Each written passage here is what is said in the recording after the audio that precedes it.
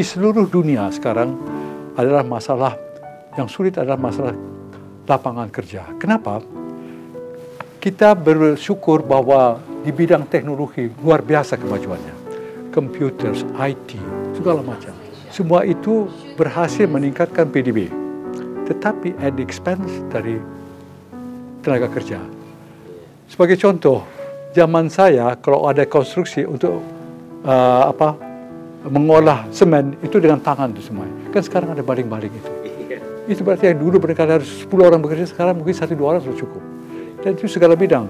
Computers, yang dulu umpamanya katakanlah untuk bookkeeping saja, accounting, yang dulu membutuhkan barangkali 20 orang, sekarang barangkali 1-2 orang sudah cukup. Jadi apa konsekuensinya? Kalau untuk di bidang makro, untuk anak-anak cucu kita, mereka harus mempunyai skills. Dulu itu ada 3 lapisan. The highly skilled, in between, yang ini masa ini. Sekarang yang in between ini juga ke bawah. Tidak banyak lagi dibutuhkan karena tadi juga innovation di segala bidang. Segala bidang terpaksa berubah. Jadi harus highly skilled, bukan berarti highly educated, belum tentu kalau lulusan universitas bagus, dia skills perlu. Apakah itu di bidang komputer, IT, segala macam lah. Itu juga traktor-traktor persawah. Dulu kan semua dengan kerbau, beberapa orang.